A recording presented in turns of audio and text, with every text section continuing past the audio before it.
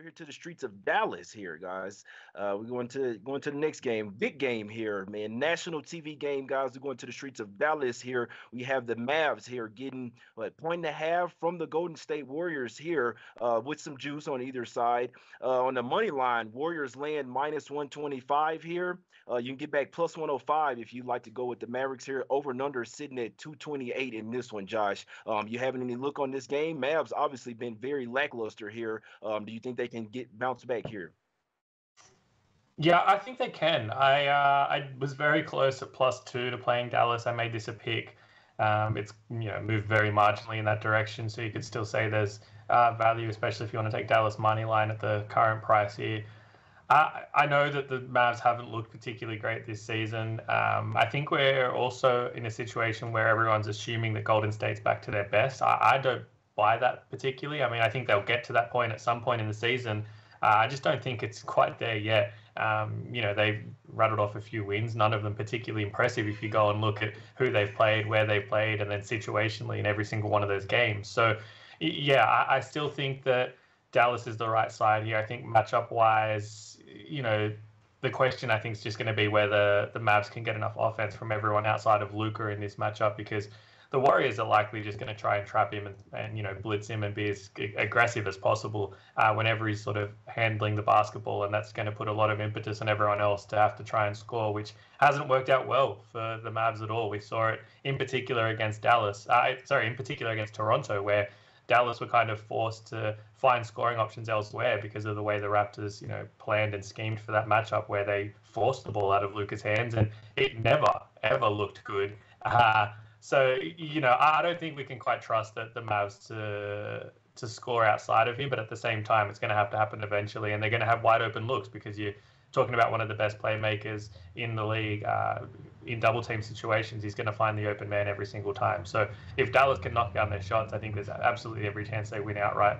I think the line value is on Dallas. Like I said, I make it a pick. So it's the only way I would play it here. And I think I might have a slight lean towards the over as well in this particular matchup, just because I think that, the Mavs also kind of recognize that offensively they're going to have to score well if they're going to beat Golden State here. And I still don't trust this Warriors defense yet to necessarily lock up anyone. So lean towards the over, lean towards Dallas. Again, didn't get involved in this game as yet, but they're the only two ways I would play it.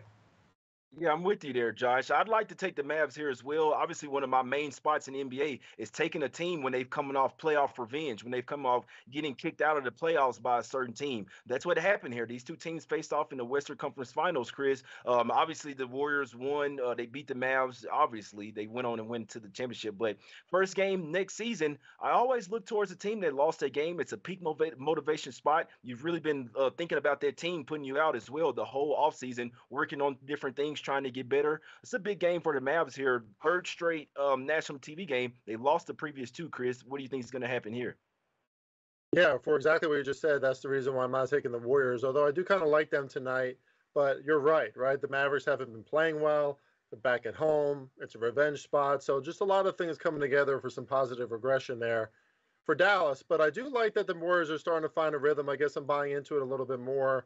The problem is, obviously, if you want to take the Warriors in this one, it is just tough going up against all those narratives. But I do like the Warriors to score some points. So I'm taking over 114.5 team total on the Warriors. I just think they're going to be able to determine the tempo of this game.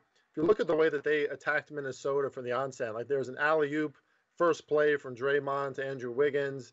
They just kept on attacking, and that does seem to be working for Golden State, creating some of that space that we saw from them when they had a lot of success last year in the playoffs, and they're consistently putting up huge totals. They won 6 out of the last 8 games, and in those 6 wins, averaging 126.6 points per game. And in those 8 games, they've had 5 players that are getting some of the highest marks in offensive efficiency in the NBA. Wiggins is 36, Looney's 29th, Draymond's 26.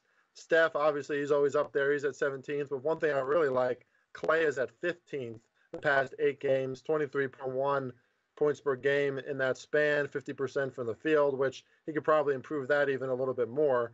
Meanwhile, Dallas has just slipped into one of the worst defenses in the NBA right now, especially over the last 5 games. So I don't think this is an ideal spot for them to see regression on defense. Agree with Josh. I'm glad that he said that. I think that Dallas is going to have to just keep up with Golden State. Their top 6 offense the last 2 weeks, third in effective field goal percentage. And like I said, attack, right? Like if something's working, I tend to plan a team expecting the same thing until it doesn't work anymore. And right now it's working for the Warriors. There are plenty of teams who want to have revenge on the Warriors too, but I don't think that's going to, necessarily limit them. I think, maybe the Mavericks just get a little boost on offense. So I like the over in this one, just like the Warriors team total a little bit more. Exactly. Yeah, couldn't talk you off this one. I can't wait to watch this game. Definitely going to be a great one. Be interested to see the Mavs. They're 1-13-1 against the spread last 15 games. So they've been playing very lackluster. They let Grayson Allen start the game, I believe 5 of 5 from 3-point in the first half in the last game, though. But still kept their own or whatever. Only lost their game by 9. But tough game for me. Would like to lean towards the Mavs here. But with them playing so bad, I did end up staying off the game, guys. One more game here, and then put those questions in the chat. We will answer them. Chris is rocking with the Warriors over team total 114.5. Official, like a referee blowing the whistle here, guys. And if over here to the. And if I may, Jay, I just want to add, the United States of America just scored a goal. I know Jay doesn't care, but a lot of people care about that. 1-0 America. Let's go, baby. Yeah, Josh doesn't want to hear that right now. No, Josh doesn't want to hear it. No, Josh has a bet the other way. Yeah, definitely a big game going on right now, guys. But USA sound like they're up 1-0, guys.